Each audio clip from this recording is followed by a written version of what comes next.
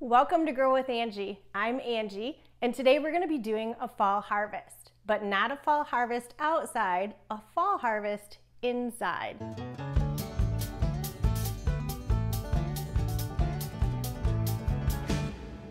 I have always been honest with you. I will continue to be honest with you. I am still dealing with aphids. Now, if you have an indoor hydroponic system, it doesn't matter what kind, what pre-setup kit that you might be using or a DIY, it doesn't matter. Bugs can happen. Don't make the mistake like I did when I got my first unit almost a year ago in October. I brought a bunch of plants from outside on my deck inside. I really brought in bugs and introduced them to the hydroponic systems and haven't been able to get rid of them. This unit over here doesn't have a bug problem, and it's just because of the types of plants that I have. My basil and my parsley and my onions, they don't care.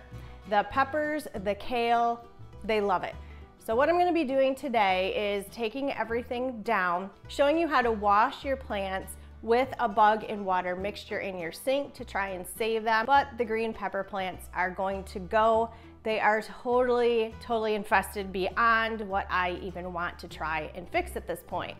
I also have a little project going in the middle, which is my sweet potato vines, trying to get them to flower. It's just something I've been experimenting with, and those are probably gonna get taken down and moved downstairs to my office and my YouTube studio. Let me show you a close-up of what I'm dealing with the bugs. And at the end of this video, I'm gonna do a fall decoration and show you how you can decorate your units for every holiday. So if you stick around, you can let me know what you think about how they turned out with a little decor. All right, let's get started. This is one of my jalapeno plants, and you can see we're growing jalapenos, so I'm not ready to get rid of this plant just yet, but you can see there are some bugs on this plant, and I have other baby ones going at different stages, so we have different harvest time. They also are getting some bugs right down in there. So we're gonna do a wash on these to try and save them.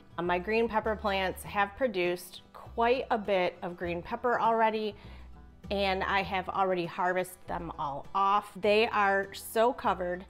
I really don't want to play around with this anymore. Then the kale is really struggling. You can see some of the yellow. I have sprayed them a lot, trying to keep the bugs down, and they are just infested. So we're going to try and wash these, maybe save them, but I might have to start over with those, sadly. You can see I sprayed the unit the last 2 nights and then turned on a fan, and this is everything that has fallen and died from the bug spray and the fan. So we're gonna have to wipe all of this up, clean it all up as well. I apologize if my back is turned to you a little bit, but I'm gonna go ahead and do this and just take you along. We'll see what happens. Because these plants are so large, I'm not going to try and just yank them out with the net cup. So we're gonna go ahead, trim it down, which this kills me. There are so many flowers still on these. And then I'm going to put them in a trash bag. Just like if you're cleaning your house for lice for your kids, we're going to make sure that they are kind of suffocated down inside of a bag. And these are really big, great plants. So it does give you an idea that peppers can be grown, but I haven't seen the top of my unit in a very long time. And sometimes change is good. We just need to do it. But the bugs love the tops of plants. They like to be really high, and because these plants were so high, I couldn't really see up there anymore, and I couldn't control it. And this is absolutely disgusting. It is so covered in bugs. Oh, it's just maddening and sad. And I can see some of the white flies trying to fly away from me.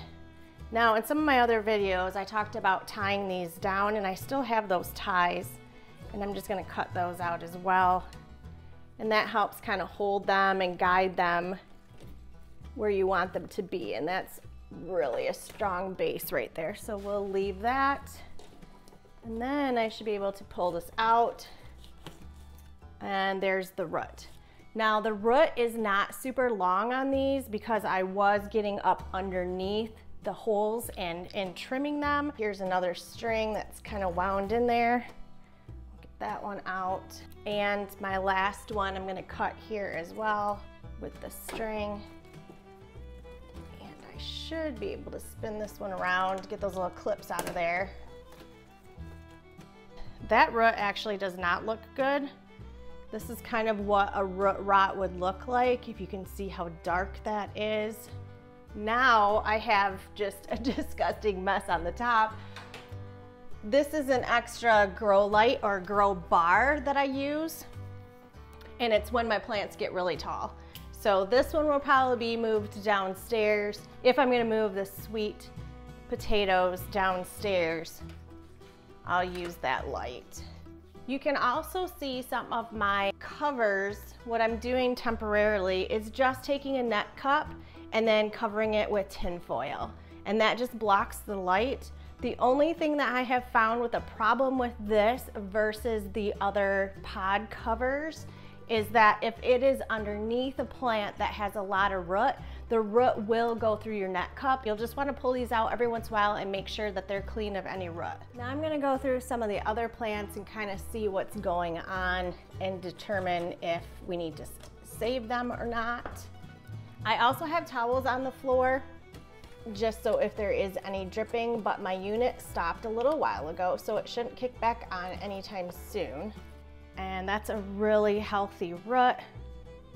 Now when you're running your timer on your pump, I like 15 minutes on and 45 minutes off.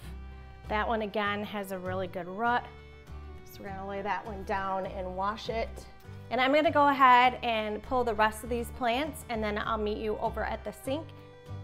Now we're at the sink, and I have it a third full of cool water, so it's gonna be like they just got a rain. And I'm going to use my Eco Garden, which I have recommended in other videos. This is said to be organic, but if you have any allergies or you're sensitive to things, then I might recommend using gloves. But I just squirted up enough for the sink, and I'm gonna stir this in, and it will turn a foggy white color. And I'm gonna use one sink to dunk the plants and the other sink to move them over.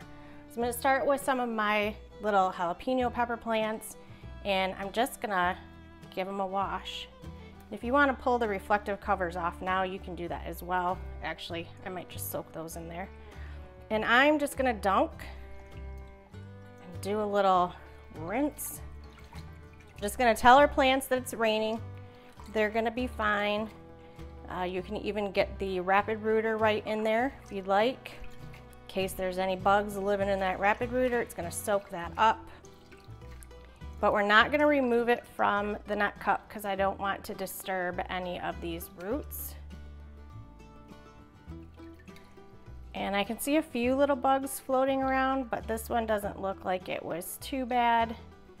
And then just kind of check your leaves and make sure there's nothing still on there. Give it a little shake and set it off to the side. Whew, and we had quite a few bugs come off of that one, poor little guy. And next we'll do the really big jalapeno. I'm actually gonna make sure that the roots get in this as well. This Eco Garden, you can make this water mixture and water any of your house plants. But again, I recommend no house plants, no dirt, no anything around your hydroponics. And we're gonna go ahead and give this one a dip and see what happens. And I can see another little jalapeno right there. Just gently swoosh it around in the water. Shake it off. And yeah, there were quite a few bugs on that one because they are floating in the water. And I found another pepper. So I've got 3 peppers going on. Oh, there's another one. So I have 4 peppers going. So it's kind of fun to pick these up and look at them upside down, because you're gonna see things you might not normally have seen. And then let's try a kale. So this is a kale plant that I wanted to save. It does have a couple of leaves on the bottom I'm just gonna pull off. And we'll go ahead and give this one a good dip, rinse those roots off. And if you have enough water in your sink, they're just gonna float. So you shouldn't be damaging the plants at all. And this is not the first time I've done this with dipping. Hit a bug on me. And you're just gonna wanna check and make sure that you have all the bugs off. And that leaf is totally infested and they're not coming off, so I'm yanking it right off. I'm gonna go ahead and dunk all of these, wash all of these, and even my cilantro that I pulled out, we're gonna do those as well. Then I'm going to wash up these net cups, and this root was really stuck in there, so I'm gonna have to do this. I'm gonna have to really work at getting this one out, but still saving my cup and my clips. With the power of editing, I've saved you a few hours of letting the unit dry out, hopefully getting rid of the bugs, getting the plants back in, and trimming back all of the basil. Look at my basil. We're not gonna worry about the basil plants being trimmed back. They grow so fast. This is just crazy. I'm gonna do a video soon of different things that you can do with your basil. As you can see, I have decorated, and I'd love you to leave me a comment below if you are as crazy as me and you decorate your hydroponic units. But when they're living in your house with you and your company for the holidays, it's a little nice tip and trick to decorate. And it was a sad day to cut down some plants, but there was a harvest. It happens. I'm always gonna be honest, like I said, about my journey. Now that we're going into fall, into winter, and really outside gardening is done, but I'm gonna keep going all winter long. And you can join me, or if you're doing hydroponics, join the community, leave me comments below, hit that like button, and don't forget to subscribe so you always know when a new video is posted. More to come soon with that basil.